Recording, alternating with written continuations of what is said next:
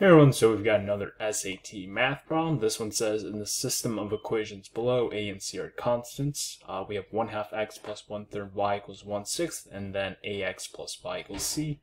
If the system of equations has an infinite number of solutions, what is the value of a? So if it has an infinite number of solutions, that means the two equations have to be the same, right? Because if you have two lines, then all the x values will yield the same y values, which means every x value for an infinite number of times is going to be a solution to the system.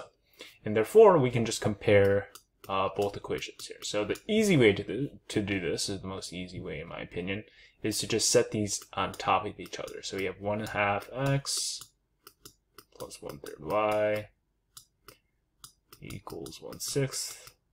And then we want to set this above. So we have ax, so we're trying to find a. We don't know what that is yet, but we will in a second because we want these to be the exact same equation, right? So what is the difference between these two equations? Well, the first thing here is we can't really do anything on the coefficient of x over here quite yet, but what we can notice about the y value is that the one on the top is 1/3 y, whereas the one on the bottom is just y alone. And so what we can do is just scale everything up here, multiply all this by 3, because then we will get y equals mx plus b, right? So if we put this over here, we have 3 times 1/2 x, so that's just 3 2x, and then we'll just have y plus y equals 1/6. And then this one over here, if we bring this over, very instructional.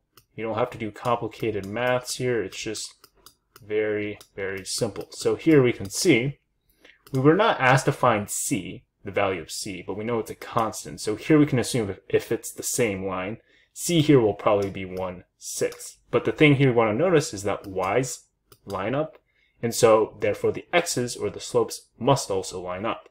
So if we have the 3 halves slope over here, then we can assume that a also has to be 3/2.